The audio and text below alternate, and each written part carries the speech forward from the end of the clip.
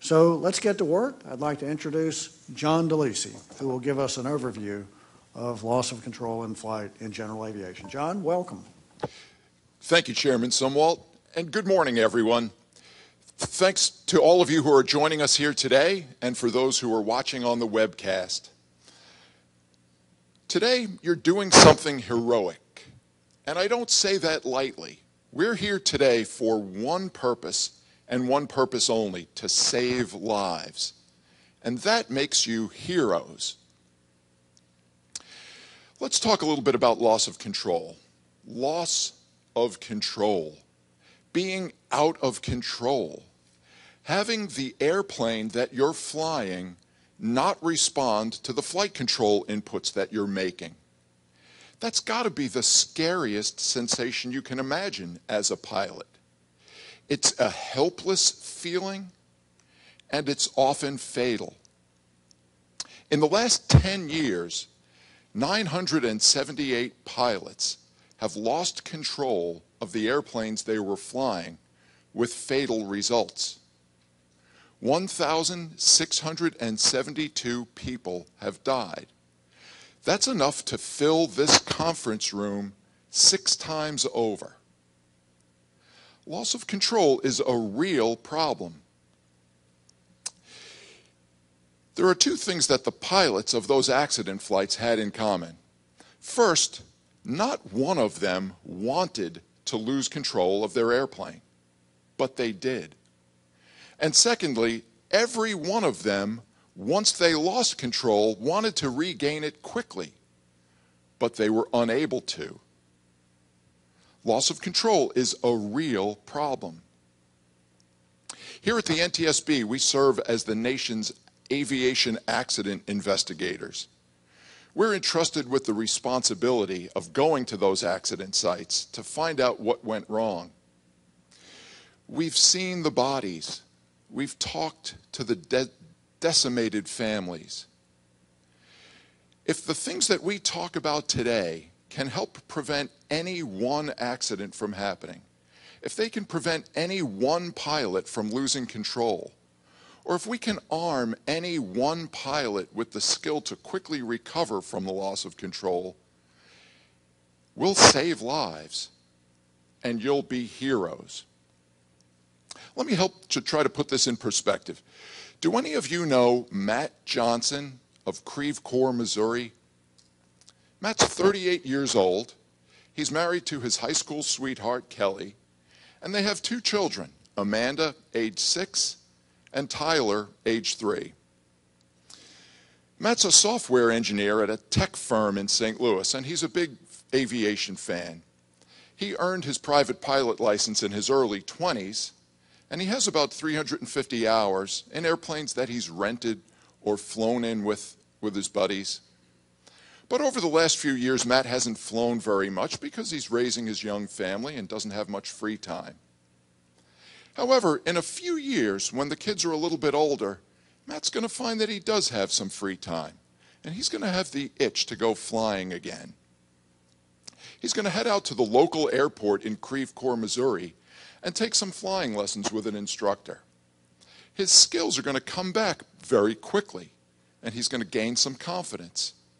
He'll go pass a physical, he'll solo a few times, he'll pass a check ride, and he'll become current again. In 2022, Matt's going to get a big promotion at work.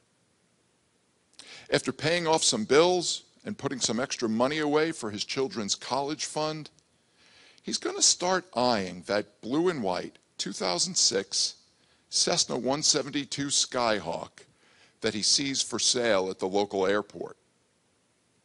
He's going to go up in it a few times and fall in love with it. He's going to have a mechanic check it out, and with Kelly's strong support, he's going to buy his first airplane. Amanda and Tyler are going to be very excited as the family begins to enjoy some trips in the new airplane.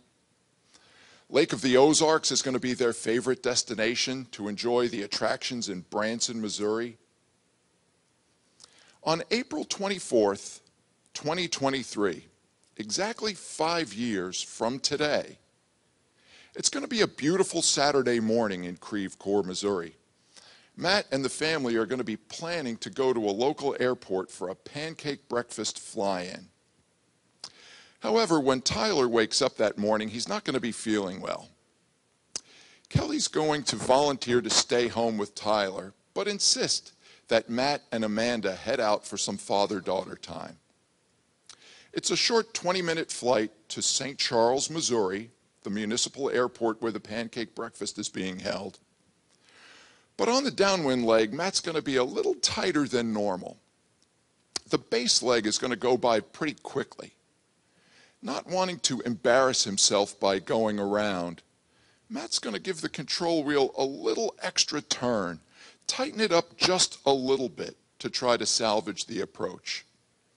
As he looks out to see the runway center line, he's going to take his eye off the airspeed indicator for just a second, and he's not going to see the needle dropping.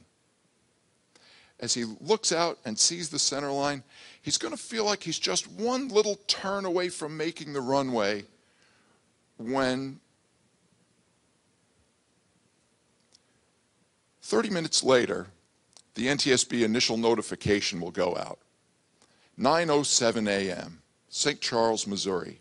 Cessna 172 impacted terrain on approach to St. Charles Municipal Airport. 2 POB fatal. NTSB investigator Mike Folkerts is going to be assigned to the case. He's going to head to Missouri, and when he arrives, he'll be met by representatives from Cessna, Continental Engines, and a FAA inspector from the local FSDO. They'll take a look at the airplane and pretty quickly recognize that there's no sign of pre-impact failure of the airframe or the engine. They'll talk to a number of eyewitnesses, they'll pull some radar data, and they'll begin to have that sinking feeling that this is yet another loss of control accident.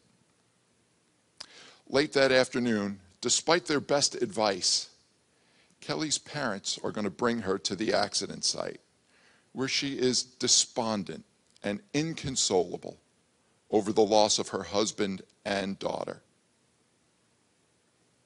But this accident doesn't have to happen. I'm sure that the people in this room and watching on the webcast have ideas that can be put in place in the next 5 years that will change the course of history and prevent this accident from happening. What's it going to be? Will we talk about something that encourages Matt to take 2 extra hours of slow flight practice with his instructor, in which the instructor will emphasize the importance of keeping your airspeed up while maneuvering to land? Will it be the $850 that Matt will spend when he buys the airplane to install an angle of attack indicator that will light up as he's making the turn and snap him out of it and get him to lower the nose, roll wings level, add power, and do the go-around? Or maybe it'll be some technique that we talk about today that will arm Matt with the skill to quickly recover from a slow flight stall. Who knows, but I'm sure that the folks here in this room have the knowledge to change the course of history and prevent this accident. And when you do, you'll prevent lots of other accidents like it. And when you do, you will save lives. And when you do, you will be heroes. So thank you again for joining us today, and I look forward to some great conversation. Thank you.